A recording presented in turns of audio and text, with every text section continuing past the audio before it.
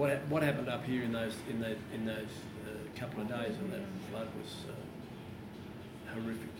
In the overall scheme of things, of what's happened in the valley was not as traumatic as what happened there, but it was traumatic for us because we didn't know what was ahead of us as far as recovery went, and it did cause a lot of damage to you. Like a washing machine. Came down the hill, came across here. Yeah. Nothing there. Yeah. Came up to here. Came up to there, but by the time it got in, it went under. But coming down here, it was up here. As far as the community was concerned, it was something we completely were taken by surprise. By the time we settled down and it came to the reality that we had floods right through the spotted cow. It took us nearly 24 hours to come to grips with that. And then when my wife came down on the Wednesday morning and walked in the door, and about 50 people walked in behind her, and it was just unbelievable. The community was just tremendous. It was a great uniting thing that happened here. People, emotions poured out for other people, and I think that a lot of people have got memories, not so fond memories of what happened, but they've got memories of what happened. The only time I talk about it is when we're asked about it. I think when people find out that we're affected by the floods, and we get a lot of people from Brisbane and parts beyond, when they find out that we have had water through this place and we're affected, they're genuinely interested, and they're genuinely interested to find out exactly what happened. But the big point I always make is it's all in perspective, and that's the whole thing.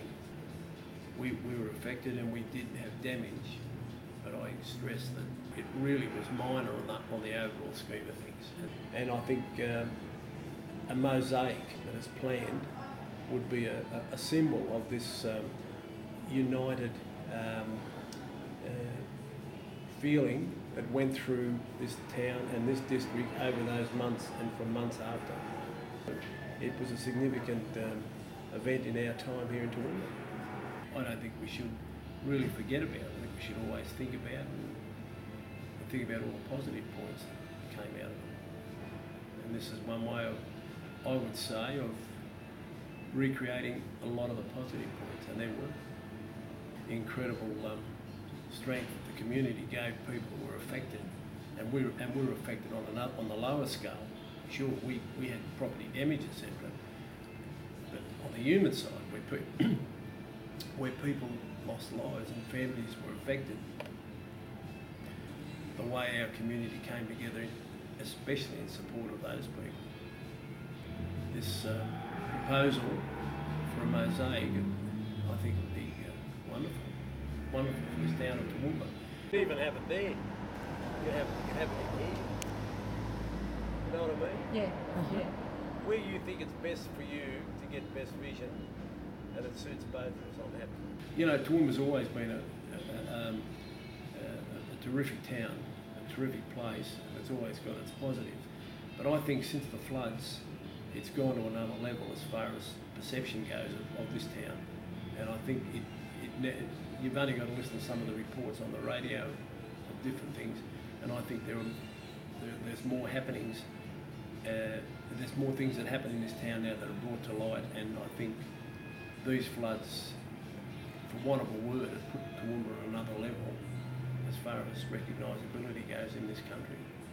So I think it'd be marvellous, and I think it'd be marvellous because, as I said earlier, it's something that probably we won't forget in a hurry, but that's a positive, and this will be a positive too. Phil Curry from the Spotted Cow. January 2011, obviously we were flooded with the rest of Toowoomba, unfortunately, and Queensland, but we decided to organise a fundraiser and found a really great charity, the Murray-Darling Basin Committee, and for every $90 that we raised, that was one day's volunteer work out on smaller properties that people sort of weren't quite aware were affected. There was a lot of smaller rural areas that were affected, and we were fortunate enough to have Artie Beetson here, Tom Madonicus, John Conley, Rodney Hogg and Ron Barassi, so the 4 major sports codes in Australia. They all donated their time and allowed us to raise $12,000, which was a fair few volunteer days. Actually, I was talking to someone today,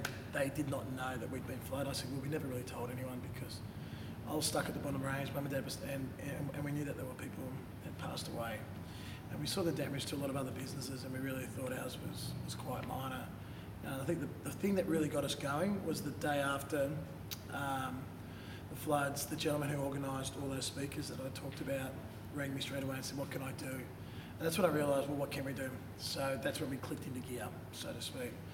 And like, we were very lucky. We were sort of back on our feet straight away, and we had a lot of support from our customers and all that. But you know, it was at the end of the day, it was a tough year for everyone. You know, there's been a lot more people out there that have suffered so much worse, so much worse.